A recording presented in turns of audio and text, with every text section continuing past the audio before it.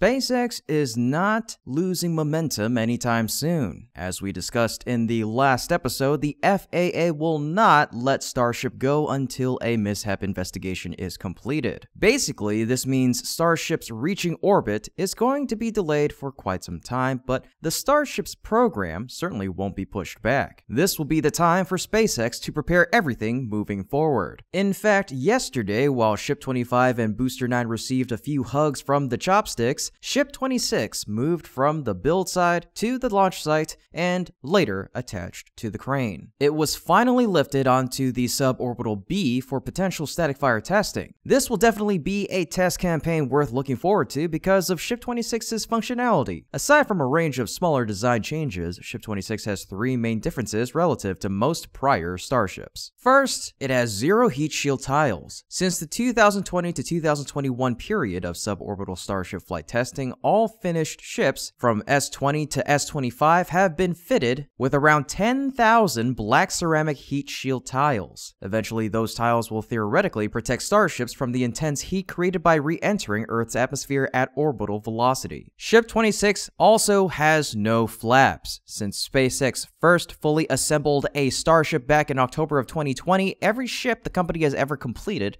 from SN8 to SN25, has had 4 large flaps and form-fitting aero covers installed. Starships need flaps to steer and orient themselves during orbital re-entries. They also need flaps to control themselves during exotic landing maneuvers, which require ships to free fall belly down like a human skydiver and aggressively flip into a vertical orientation for propulsive landings. Finally, and most confusingly, Ship 26 has no payload bay of any kind. The end result is a smooth, featureless Starship that looks like a steel bullet, which can't return to Earth and can't deploy satellites. When you take a step back and take a look at this thing, the fact that it exists at all almost seems like an elaborate multi-month mistake, but SpaceX clearly intended to build Ship 26 and is now preparing to qualify for flight. Personally, I think the plan is to launch it after Ship 25 if Ship 25 succeeds in reaching low Earth orbit. If not, they will send another one before Ship 26, but as always, it's all speculation. But let's talk about another noteworthy endeavor at Starbase. A substantial manifold and several new valves for the deluge system have been transported to the launch site. At the same time, it appears the 4-foot manifold connecting the 3 larger water tanks for the booster bidet system may have been cut away and removed. There have been speculations about potential issues with the old equipment after the latest Booster 9 static fire, though no official confirmation has been provided. Otherwise, this could serve as a beneficial upgrade to the original components. SpaceX, meanwhile, has a temporary and intermittent road delay of Highway 4 today from 10 p.m. to 1 a.m. This can be the time for them to transport Booster 11 or Ship 29 to Massey's. Ship 29, now repositioned in the high bay, is receiving the remaining of its TPS tiles between its sections. Can't wait to see what happens next to this iteration. Meanwhile, Ship 28 is at the engine installation stand nearby to have its Raptor engines installed. Ships currently use 3 Raptor sea level and 3 Raptor vacuum engines with larger nozzles. This preparation suggests that Ship 28 may be the next ship to fly after Ship 25, although nothing is set in stone. At the production site, the Mega Bay construction work is still going on and rapidly. There was a strange delivery earlier this week. It was then lifted into the Mega Bay 1 on the right side. What do you think this is? What do you think it's for? Let me know your thoughts in the comment section down below. Next up in our news for today, Sierra Space just announced they started working with NASA on Crew Dream Chaser. In June, Sierra Space and NASA signed an unfunded Space Act agreement under the Space Agency's Collaborations for Commercial Space Capabilities 2, or CCSC-2 initiative. CCSC-2 is part of NASA's effort to help foster commercial activities in Earth orbit as the Space Agency prepares for the decommissioning of the International Space Station in 2030. Sierra Space's CCSC-2 agreement focuses primarily on the development of a crewed Dream Chaser and the Large Integrated Flexible Environment Pathfinder module, conveniently abbreviated to LIFE. LIFE will be launched into orbit to test the module's inflatable technology. Sierra Space has a contract to deliver cargo to the ISS using automated Dream Chaser spacecraft. The first flight is scheduled for next year. Sierra Space is working with Blue Origin and other partners to develop the Orbital Reef space station to accommodate research, tourism, and other commercial activities. The station will be composed of life modules that are 3 stories tall and 8.2 meters in diameter. The CCSC-2 agreement gives Sierra Space access to specialized expertise that NASA has on safety systems, avionics, abort systems, and other areas required for human spaceflight. The space agency will gain insight into the Colorado-based company's plans and further its efforts to ensure a U.S. presence in Earth orbit after the ISS is decommissioned. NASA and Sierra Space will pay for their own costs under the unfunded agreement. NASA listed the full value of its cooperation with Sierra Space at $6.8 million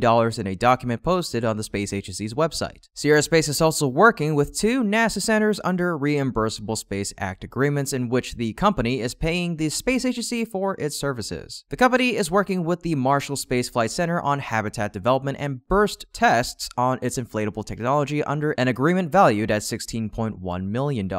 Other agreements Sierra Space has signed with NASA is a collaboration with Johnson Space Center's Hypervelocity Impact Technology Group to develop micrometeoroid and orbital debris shielding for its orbital modules. The company will reimburse the center with around $93,000 for its work. Lastly, Sierra Space signed an unfunded Space Act agreement with NASA headquarters on the development of a low-cost, high-temperature, reusable thermal protection system for the Dream Chaser shuttle. NASA listed the value of the collaboration at around $375,000 on its website. The CCSC-2 agreement includes 33 milestones divided between the crewed Dream Chaser and Life Pathfinder programs. Meanwhile, Relativity Space also expanded its presence at NASA's Stennis Space Center in Mississippi by leasing an Apollo-era test stand to support the development of its Terran R rocket. The company announced on September 7th that it signed an agreement with Stennis to lease the A-2 test stand at the center. Relativity will pay $2.76 million to lease the test stand for 7 years with an option to extend the lease for an additional 10. The A-2 test stand was built in the 1960s for testing the second stage of the Saturn V rocket, then used for Space Shuttle main engine tests throughout most of the shuttle program. It was mothballed nearly a decade ago after brief use testing the J-2X engine intended for the Ares rockets NASA had planned to develop for the Constellation program. Relativity said it will refurbish the stand to support vertical testing of the reusable first stage of its Terran R rocket, increasing the engine thrust it can support from 650,000 to 3.3 million pound force. The company said the stand will enable a faster pace of testing of the stage. Relativity has been using other facilities at Stennis for several years, testing engines both for its original Terran 1 small launch vehicle and the larger Terran R. The company announced in October of 2022 plans to build new test stands, office buildings, and a vehicle hangar at Stennis. Relativity says it plans to invest $267 million overall on developing its facilities at Stennis, but did not disclose how much of that would go to the refurbishment of the A-2 test stand. The A-2 test stand adds 30 acres to its footprint at Stennis, which now totals 298 acres. The company is the largest commercial tenant at the center. This increased footprint is a testament to Relativity's continued progress in the commercial space arena, said Rick Gilbrick, director of Stennis, in an agency statement. It also is a testament to the value of NASA Stennis and our test complex infrastructure in supporting commercial space endeavors. And that's all, folks. If you want to support our channel and get access to exclusive content, please consider becoming a patron by clicking the link in the description below. We appreciate your generosity and your passion for space exploration. And as always,